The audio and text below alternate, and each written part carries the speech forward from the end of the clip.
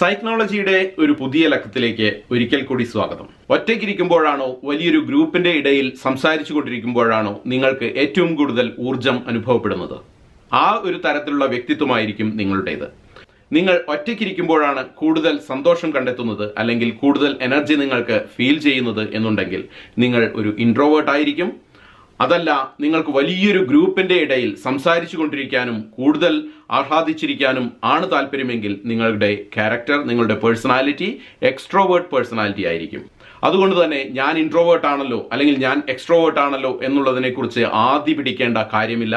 Introvert ആകുന്നതും extrovert ആകുന്നതും നിങ്ങളുടെ ഇഷ്ടമാണ്. അതൊരു പേഴ്സണാലിറ്റിയാണ്. ചിലർക്ക് ഇൻട്രോവേർട്ട് പേഴ്സണാലിറ്റി ആയിരിക്കാം, മറ്റു ചിലർക്കോ എക്സ്ട്രോവേർട്ട് പേഴ്സണാലിറ്റി ആയിരിക്കാം. എന്താണ് ഇൻട്രോവേർട്ട് പേഴ്സണാലിറ്റിയുടെ പ്രത്യേകത? ഇൻട്രോവേർട്ട് എന്ന പേഴ്സണാലിറ്റി സാധാരണ ഏറ്റവും കൂടുതൽ അവർക്ക് എനർജി ഫീൽ ചെയ്യുന്നത് അവർ തനിച്ച് നിൽക്കുമ്പോഴാണ് അല്ലെങ്കിൽ അവർ തനിച്ചിരിക്കുമ്പോഴാണ്. അവർ സാധാരണയായി ഒന്നോ രണ്ടോ ആളുകളോട് ഒരു സമയത്ത് സംസാരിക്കാനാണ് ഇഷ്ടപ്പെടുന്നത്. വലിയൊരു സമൂഹത്തിന്റെ, വലിയൊരു ഗ്രൂപ്പിന്റെ നടുവിൽ ചെന്ന് സംസാരിക്കാൻ അവർക്ക് അത്ര താല്പര്യമുണ്ടായിരിക്കണമെന്നില്ല. അവരുടെ പ്രൊഡക്ടിവിറ്റി ഏറ്റവും കൂടുതൽ ലഭിക്കുന്നത് അവർ തനിച്ച് ഒരു കാര്യം ചെയ്യുമ്പോഴോ അല്ലെങ്കിൽ അവരും അവരുടെ അടുത്ത സുഹൃത്തും ഒരു കാര്യം ചെയ്യുമ്പോഴോ ആയിരിക്കും. ഗാദറിങ്ങുകളിൽ അല്ലെങ്കിൽ കൂടിച്ചേരലുകളിൽ നിന്നും പരമാവധി വിട്ടുനിൽക്കാനാണ് ഇൻട്രോവേർട്ട് ആയിട്ടുള്ള ആളുകൾ ശ്രമിക്കാറുള്ളത്. എന്നാൽ ആവശ്യമായി വരുമ്പോൾ അവർക്ക് ഏതൊരു രീതിയിലും മറ്റുള്ളവരോട് സംസാരിക്കാനും ഏതൊരു ഗ്രൂപ്പിനെയും അഭിസംബോധന ചെയ്യാനും സാധിക്കാറുണ്ട്.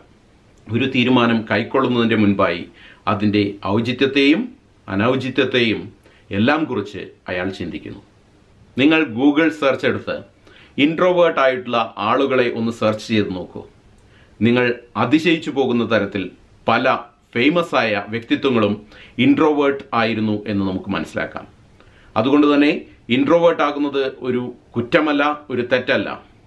ഇൻട്രോവേർട്ട് ആയ ആൾ എക്സ്ട്രോവേർട്ട് ആവാനോ എക്സ്ട്രോവേർട്ട് ആയ ആൾ ഇൻട്രോവേർട്ട് ആവാനോ ശ്രമിക്കേണ്ട ആവശ്യമില്ല. കാരണം നമ്മുടെ സമൂഹത്തിന് ഇൻട്രോവേർട്ട് ആയ ആളുകളും എക്സ്ട്രോവേർട്ട് ആയ ആളുകളും ആവശ്യമുണ്ട്. നിങ്ങൾക്ക് മാനസികാരോഗ്യത്തെക്കുറിച്ച് കൂടുതലായി അറിയേണ്ട കാര്യങ്ങൾ ഈ വീഡിയോയുടെ താഴെ കമന്റ് ചെയ്യുക. അത്തരത്തിലുള്ള കാര്യങ്ങൾ ഇനി വരുന്ന വീഡിയോകളിൽ ഉൾപ്പെടുത്താൻ ഞങ്ങൾ ശ്രമിക്കുന്നതാണ്.